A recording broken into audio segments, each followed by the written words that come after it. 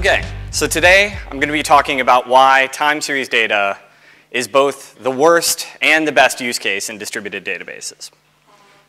Before I get into the content, let me define what I'm talking about when I talk about time series data, because different people have different expectations of what that means. So a classic example is, stock trades and quotes from finance. Here's one that's near and dear to everybody's heart in this theater. Metrics from DevOps, things coming off your servers, your applications. User analytics is another example. Raw event streams like this log file. You have tons of time series in here. 200 responses over time, 401s, 200s on specific URLs. And this is another one that's coming up a lot more frequently lately, which is sensor data. So when I look at time series data, I have two different ways of looking at it. It's two different kinds of data. The first is what most people think about when they think about time series. That's regular time series data. You have samples at regular intervals of time, right? Once every 10 seconds, once a minute. But also for us, we're concerned about irregular time series data. So that's event-driven data that happens either infrequently or sometimes very frequently. But you don't have a regular sampling interval. Now the thing about irregular time series is that you can actually induce a regular time series from a raw event stream. So in this example, we're inducing a count in 1-minute increments for an hour for each individual customer. So that means for each customer ID that we have, we'll get a regular time series with 60 samples back. But the point about all this is data where the important questions you ask are questions you ask over time. What did things look like for an hour or for a day or months? So time series data often makes me feel like this. And there's two parts to this. The first part is the database piece. And then the second part is distributed systems. I separate those out because time series data is horrible for these two different pieces for different reasons. So here's why time series data is really sucky for databases. First is high write throughput. Taking an example from DevOps, say you have 2,000 servers or VMs or containers, and you have 200 measurements that you're taking. And you're taking those measurements once every 10 seconds. Over the course of a day, that's about 3.5 billion unique data points that you're pulling in. So in databases, we actually have something where we can say, oh, it's actually optimized for writes. This is a log structured merge tree. This is the underlying storage engine behind Cassandra, Bigtable. React has it as a storage engine option. And it's great. It's great for writes. It's great for writes in a random key space. But the problem with time series data is that it's even higher read throughput than it is write throughput. So when you're reading data, aggregation and downsampling, so say you want to generate summaries of the data you have, each of those is reading data, right? You have queries for your dashboards. So every user who has a dashboard up is doing a read against your raw data. And finally, you have queries for monitoring systems. And all of that means that you're doing actually more reads than you are writes against the system. So LSM trees stop being a perfect solution because they're optimized for writes, not for reads. So another storage engine technology in databases is what's called a copy on write B+ tree. This is what Mongo used for years. Now they have other storage options available, but still, they use this, and it's great because it's optimized for reads. You can get really good performance out of it. But the problem is your write throughput goes to hell. It's absolutely horrible. And the other problem is that there's no compression. And we've already said we're generating a huge amount of data every single day. So compression actually becomes an important thing to look at. So the last reason why time series data sucks for databases is that it's very common to do very large-scale deletes of data. Not like individual records, but huge chunks of your data you're deleting. This comes out of the fact that a common use case is to have high-precision data that you keep around for, say, a few hours or a few days, and you aggregate and downsample that data so that you keep only the summaries around. Functionally, what that means is if you're clearing out data on a point-by-point basis, the number of deletes in your system is exactly equal to the number of writes, which is totally insane for any database use case. So looking at LSM trees, deletes are wildly expensive. A delete is actually more expensive than a write because you end up writing a tombstone record, which then slows down your query performance because when you do reads, you have to resolve the tombstones with the records that shouldn't be there. And then later, you run a compaction, which takes an immutable file and it rewrites the entire thing without the tombstone records. Copy on write B plus trees, deletes aren't expensive on themselves, but if you want to reclaim the disk space, they're expensive. So the result of this is there's really no perfect storage engine for these access properties. Time series data in databases is really horrible. Okay, so now I can talk about distributed systems. Why is time series data so painful for distributed systems? The first is this, range scans of many keys, right? So in InfluxDB, the way we organize your time series data is we have a measurement. In this case, we have like a measurement called CPU. And then we have a set of tags that describe the metadata around the measurements you're taking. So here, the tags are key value pairs, and we see region is US West, host is server A. An individual key would be all that information plus a timestamp. So that's an actual individual data point. So a common query that you would do is say, select the max value from CPU for the last 6 hours in 5-minute windows of time. Now notice from this query that we're getting all the hosts from the US West merged into one series. So we're range scanning over a lot of data. And the question in a distributed system is, how do we distribute the data? How do we know what servers the data should go to? Should we do it by measurement? We can say, okay, everything for CPU goes to this server. And the problem is then you've created a bottleneck for both writes and reads. So now we say, okay, well maybe we can do it by measurement plus the tags.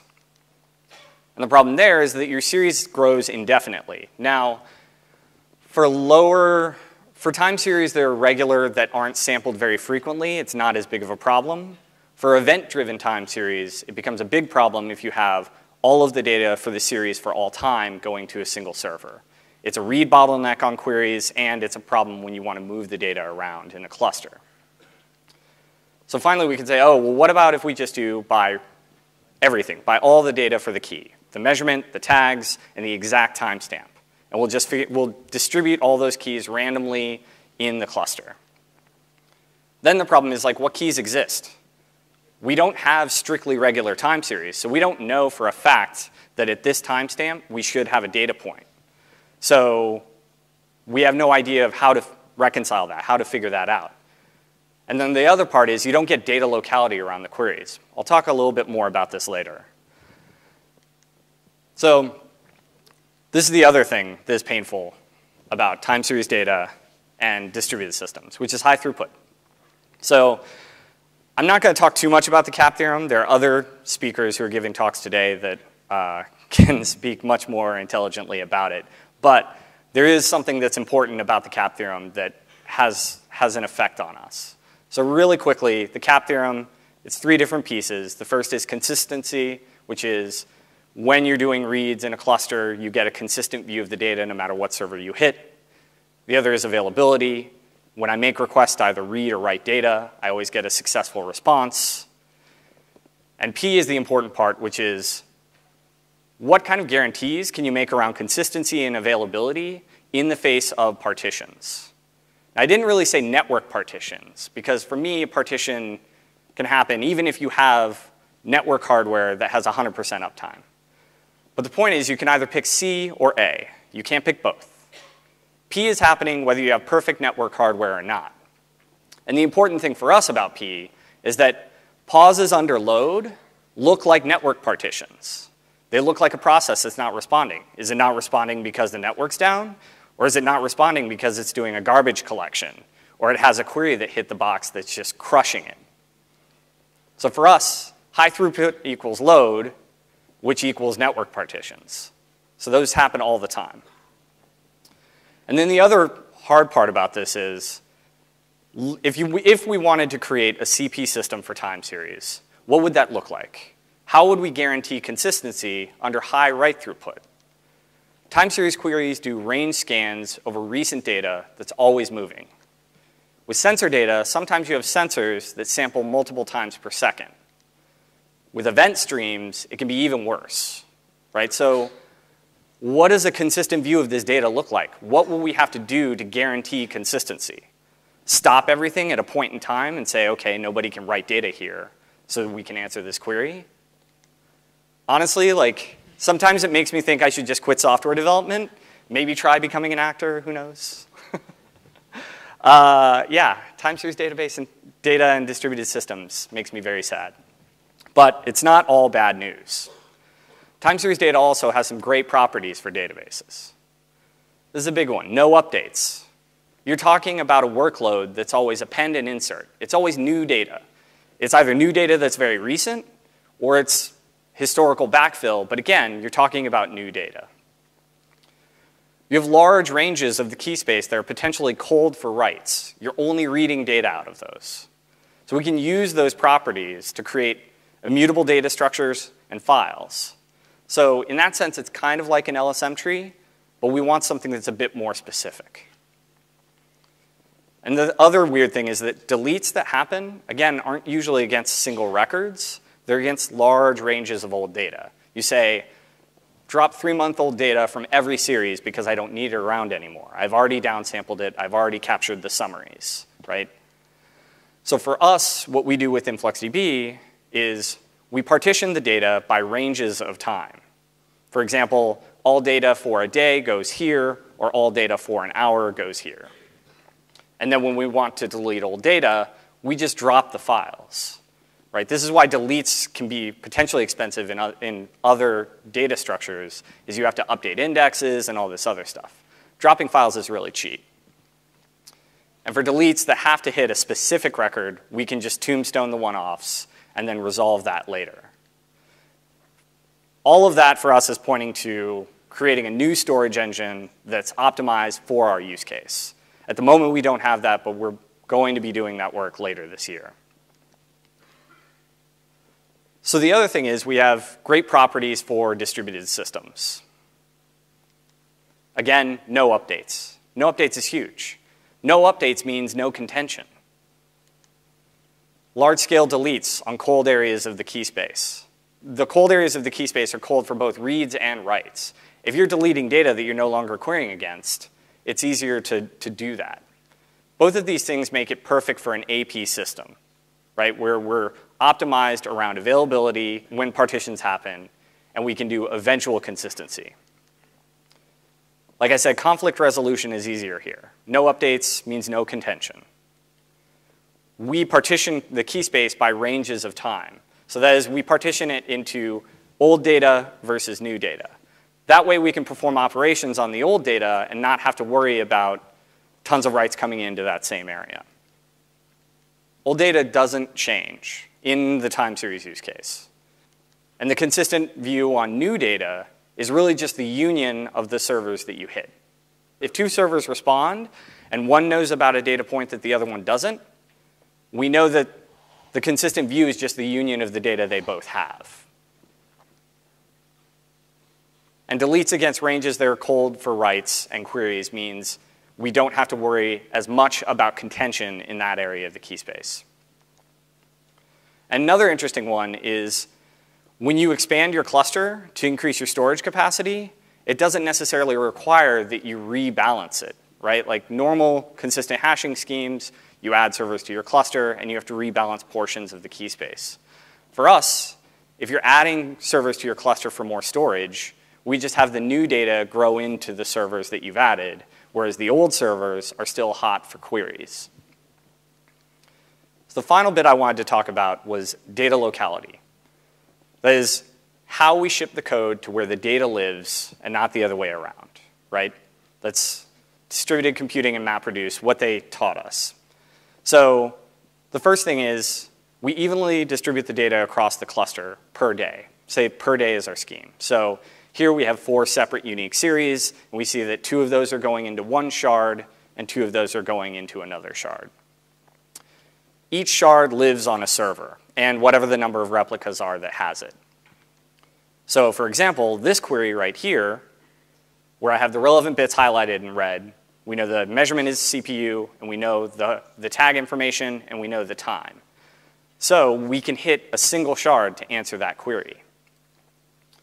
Now here's a more complicated query that we'll actually have to merge series together. We have CPU and we have one tag, but only US West. So that means we have to merge all the hosts from the US West region into one series. So we have to hit many shards. And what we do behind the scenes is we decompose this as a map-reduce job that we run on the fly. So here we have mean was the aggregate function that we're computing. So we have a map job for mean, and we just compute the count and the running mean, and then we return that. Then we reduce that all on one server. So basically, the server that gets the query to begin with is the one that runs the reducer. It sends the stuff all out to the mappers, which send the data back. The important piece of this is that we only transmit the summary ticks across the cluster. So for that query where we're grouping by time of 5 minutes, we're only sending a single tick per 5-minute window per server. Ultimately, there will be more that we add. Time series data has really odd workloads when it comes to distributed databases. High read and write throughput, append and insert only, which is really strange, and really large deletes. All of those things conspire to make it actually horrible and great to work with at the same time on distributed databases. Thank you.